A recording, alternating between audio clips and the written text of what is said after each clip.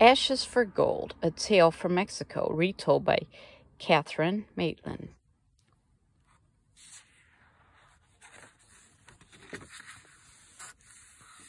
Ashes for Gold.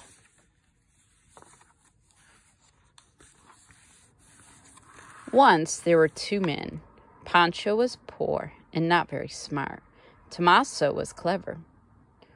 "What is this?" Pancho asked. "I sold ashes for money," said Tomaso. "See?" But Tomaso was playing a trick. He had sold flour, not ashes. "Pancho, you should sell ashes too." So Pancho ran off to gather ashes from his fireplace. It was a long walk into town. "Ashes for sale," cried Pancho, and people stared at him. "Ashes for sale, sir, 1,000 pesos. "Are you crazy?" said the man. So Pancho walked on. "Ashes for sale, sir, 500 pesos. "Are you crazy?" said the man. No one wanted to buy his ashes.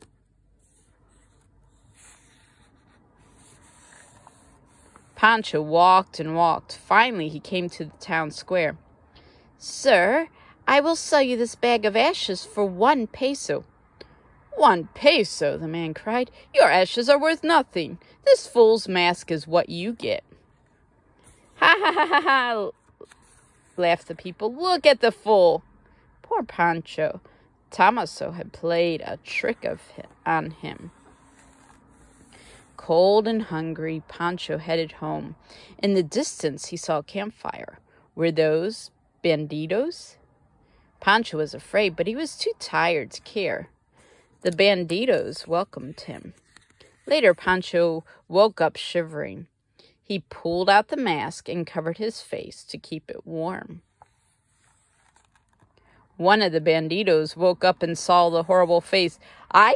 he screamed. "Run for your lives! Ay! Ay!" they cried.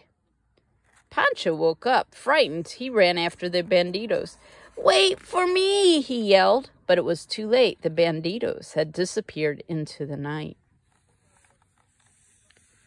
"My mask," thought Pancho. "My mask must have scared the bandidos." And slowly Pancho walked back to the campfire, and he saw a bag the bandidos had left. "What is in the bag?" he thought. "Gold!" He saw 2 more bags. "Gold! Gold!" Pancho jumped up and down. "I am rich!" And Pancho returned home. Close to his hut, he met Tomaso. "Ashes?" asked Tomaso. "I sold the ashes," said Pancho. Tomaso could not believe his eyes. "Ashes for gold?" Well, now Pancho was a rich man, and never again was he hungry or cold. And what do you think Tomaso did? Do you think he's trying to sell ashes? Like all people, Mexicans love to laugh at silly stories like Ashes for Gold. Such noodlehead tales are told for fun and to teach people to laugh at themselves when they are tricked or make mistakes. Noodlehead tales are told around the world. In the United States, people tell about the adventures of Silly Willy. In Africa, stories are told about a foolish man named Jomoko, who tricks a trickster, Anansi the spider. In Italy, people talk about Big Anthony, who makes everyone laugh without ever knowing why. And the Plains Indians tell many tales about a silly man named Iktomi. In Ashes for Gold, the artist uses the bright colors and patterns of Mexico. The characters wear colorful clothes like Mexicans wore long ago.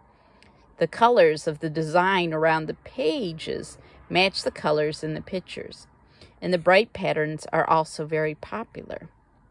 And they are still used on clothes worn for traditional celebrations today. Like, see her skirt? So bright and colorful and beautiful. Mexico is a beautiful country. It has tall mountains and leafy trees in some parts, and deserts with prickly cactuses in others. People make the country even more beautiful by putting baskets and pots of flowers everywhere. Mexico City, the capital of Mexico, has the largest population in the world. It is a very modern city, but the colors and patterns of old Mexico can be seen all around. Even skyscrapers are sometimes decorated with paintings called murals, which show how Mexicans lived long ago. Many people today live in mountain villages. Their homes often have orange tile roofs and are made of special clay bricks called adobe. At busy outdoor markets, women and men sell the brightly colored toys, treat-filled piñatas, clay figures, and wood carvings they have made. See the piñatas?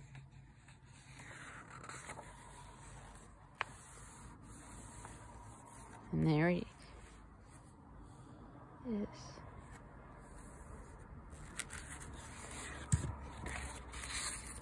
As they would say in Mexico, adios, amigos.